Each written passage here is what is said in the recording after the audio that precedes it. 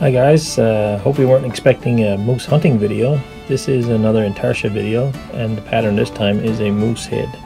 That again is by Judy Gale Roberts. So hope you enjoy.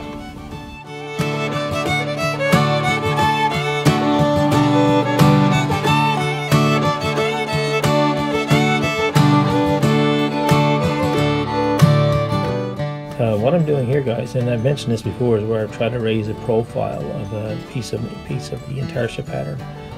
Right here, I'm just the moose neck is actually a thinner piece than the head part. What I'm doing is drawing pencil lines on the adjoining parts, so I get some idea how far down I have to sand them in order to get them to match together nicely.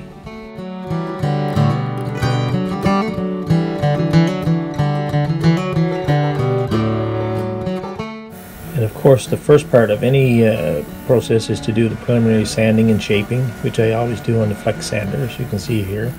A bit of a messy process, hence a little bit of dust.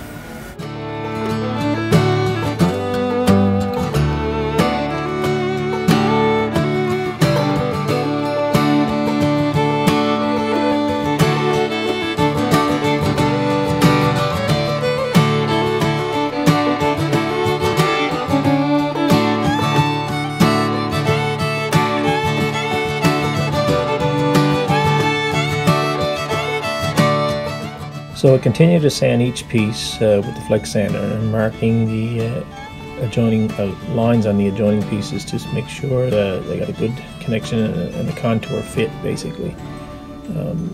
It makes the piece look a bit more realistic when you get to the final stages.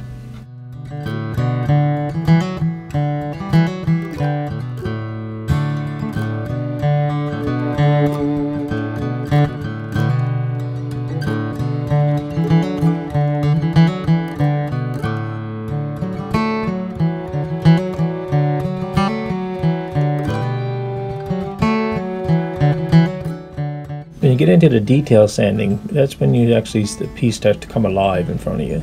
Here I'm actually sanding the back shim on an eyeball. The eyeball is actually raised a little bit from the other pieces surrounding it to make it, again, as I mentioned before, more realistic. So I'm doing detail sanding on the eyeball, and you'll see in a little bit later that I do the detail sanding on the antlers and stuff and such.